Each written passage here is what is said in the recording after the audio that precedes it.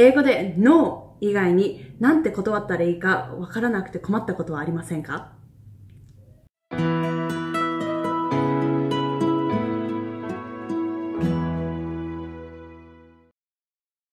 Hey everyone! 皆さんこんにちは。今回は英語で No 以外にカジュアルだけれども丁寧に断る方法を10個ご紹介します。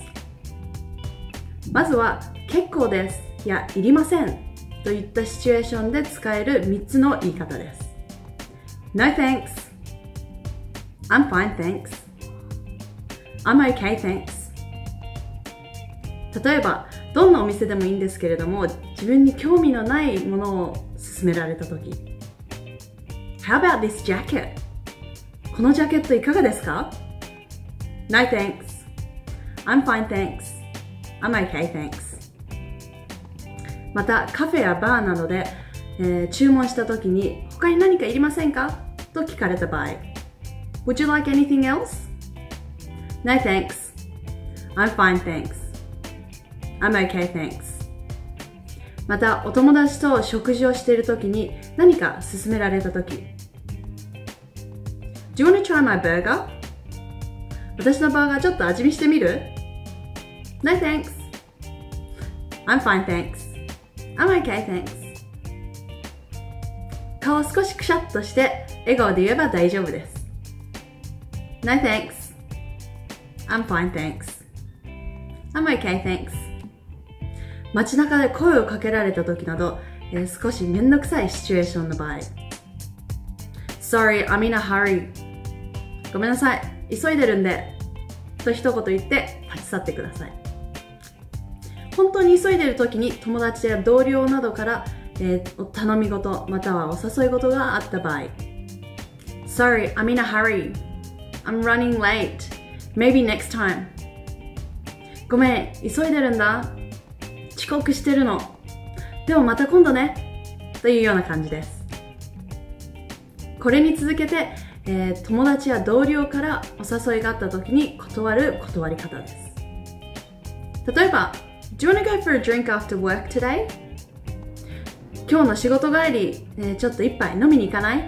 と誘われたとき Sorry, I already have plans.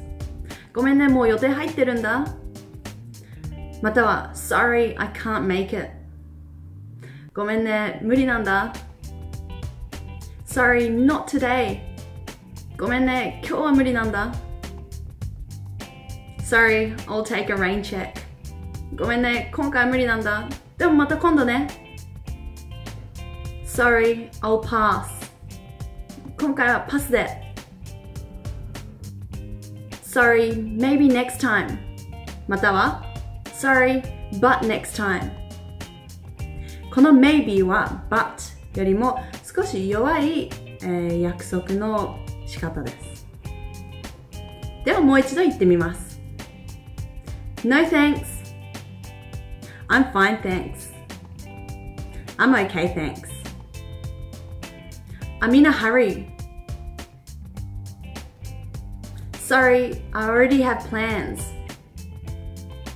Sorry, I can't make it. Sorry, not today. Sorry, I'll take a rain check.